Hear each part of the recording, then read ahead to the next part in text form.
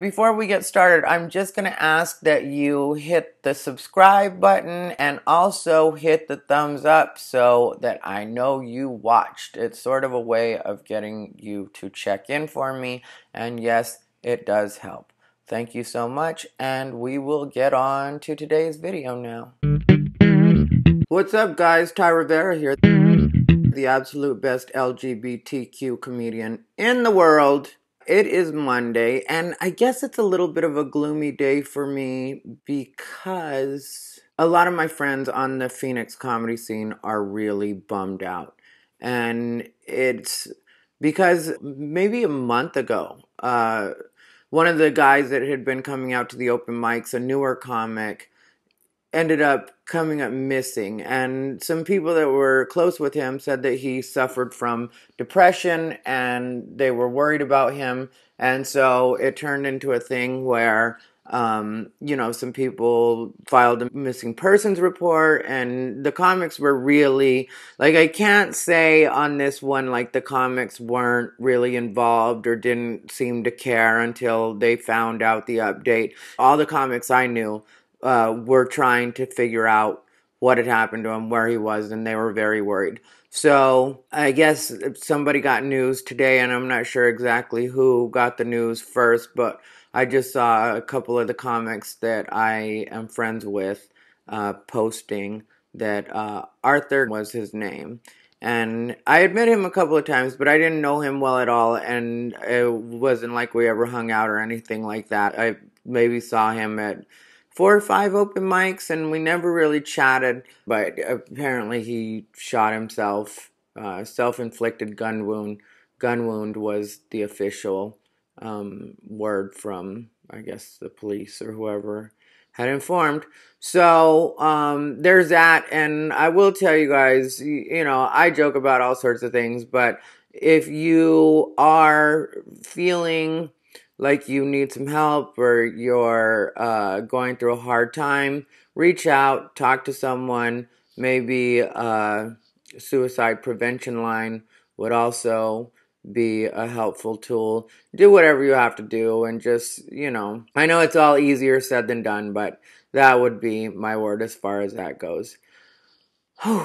And like I said, I didn't really know him, so I'm not going to pretend that, I'm so overtaken just by that. Yeah, there is, it is tragic, but what really gets me is that some of the comics on the Phoenix scene that I really care about are really being affected by this.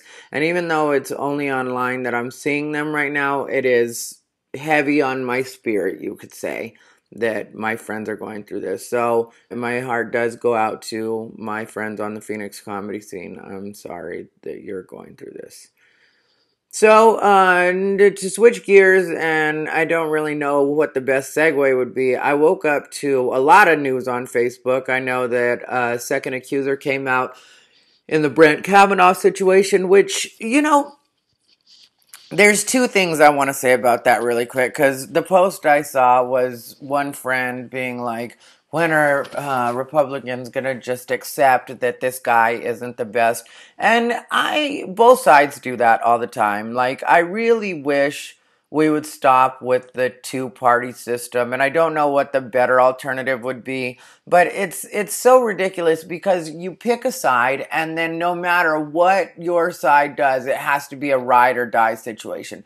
And that's why I go with more independent thinking. But then you see how when you go with more independent thinking, the way that the system works still tries to force you into going with the two-party system, because in order to make this happen, you have to vote for this person, you have to make sure that these people are voted in, we've got midterms coming up, and that's really showing it all. I am thankful for the whole situation that has happened with Donald Trump, because it's made everybody pay more attention to the way that the system works. So hopefully we all come up with a better alternative or a way to deal with things, or just force them to do what it is that we need them to do. And when I say them, I mean our politicians, I mean our system, I mean our government. instead of just, that's why it bothers me so much when people want to pull the, like, you'll be like, okay, yes, let's work on that, but let's also work on this. Well, what about so-and-so? And it's like, can you not be a child for a minute? Can you just, yes, let's work on all of it. But, well, I could never do that because a Republican would do this. I could never do that because a Democrat would always just say this. And it's just like, stop. Understand that this system has not worked for us. It's not working for us. It's just not. Even when Barack Obama was in office, things weren't perfect. And I voted for Barack Obama twice. So I'm not going to have anybody tell me that, I didn't work with the system at that time, so it's just, come on, like, things are never going to be perfect ever. That's just the way the world works, but we can make things better by putting a little more pressure on our politicians and our system and just being like, yeah, there's some things that we need to be a bit different. And also when it comes to Brett Kavanaugh and that situation, I need to see more about the accusations. I don't like either side of that either. Like, when people want you to just blindly believe, I don't think that's fair. And when people want to automatically vilify the victim or the alleged victim, then I feel like that's just as bad and just as unproductive. And it's also very hurtful because in a lot of cases, I think we've learned that these victims aren't just making things up. So when you're a person that's really had something happen to you, which that's a category that I definitely would fall into, and you have people saying the most horrible things to you. You'll have people attacking your looks. You'll have people attacking your credibility. You'll have the other person who in some cases is more powerful than you, like in my case, definitely. So on this one, it's kind of hard for me to speak on in a completely unbiased way, and I'm very honest about that because I have some experience in this,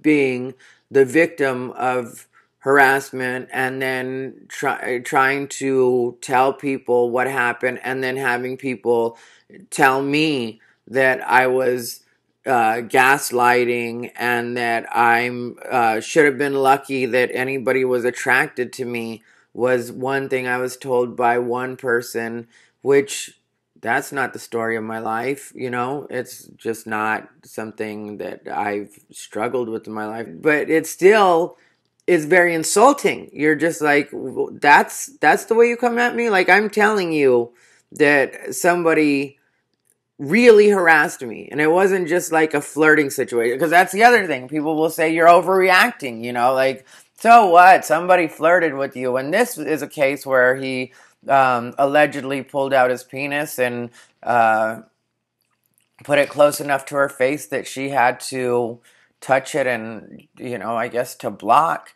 And there's also the fact that some people will think that's funny. Some people will think that maybe it was just some kind of like prank type behavior, which, when we're talking about the 80s, because I think this happened in the 80s was what it said, that behavior was accepted, and it's unfortunate. And I think that's where we as a society need to own that there were times in our recent history, because the 80s wasn't that long ago, there were times in our recent history where we considered this kind of behavior acceptable.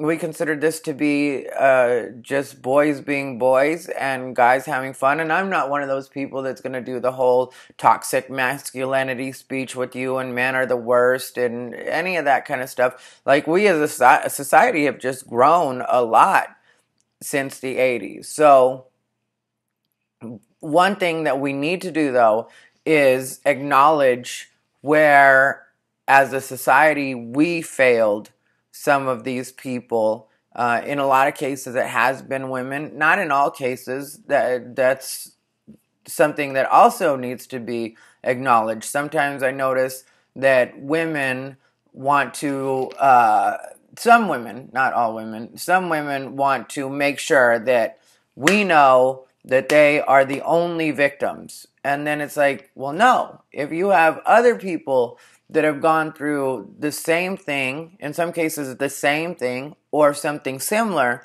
and those people happen to be men, and they want to come forward too, then I think it's best for all of us to say, yeah, this is a problem. Male, female, it's a problem, and it's something that needs to be addressed, and it's something that we need to be very clear about as far as the people that are in power or considered to be more powerful in the situation, where because sometimes the dynamic is there's a female that's in power and is abusing that power. And that's something that came out during the Me Too situation on the LA comedy scene. There was one woman in particular that several male comedians called out and were like, yeah, she's been a total creep. And she was not only a comedian, she's also books and runs a comedy school. So it's like you can't go after like Second City, or not Second City, excuse me, Second City. You can't go after Upright Citizens Brigade and say that the way that their power dynamic was set up made it so that men could be predatory towards women, and say that there's something wrong with that, which would be true, and then not acknowledge that there's another where the female is doing that to the men and not address that, because then it doesn't really make sense. And then it also puts it in a position where you're saying to women, now you matter and men don't, which for a long time it used to be more like men mattered and women didn't, and neither should be the case in my opinion. But people will always find a way to argue, and I'm sure that I've said something in this vlog clip that somebody is going to think was offensive and could have been said differently, and now I'm victim blaming or doing something. But I would ask you, as my viewers, to not fall into that and just let me know what it is you think and where you're at on it. Please like, subscribe, and comment. It does help, believe it or not. And not only me getting to know you're watching, but the YouTube algorithm to get to know you're watching. And so I appreciate you guys, and I hope you all have a lovely Monday. Mwah.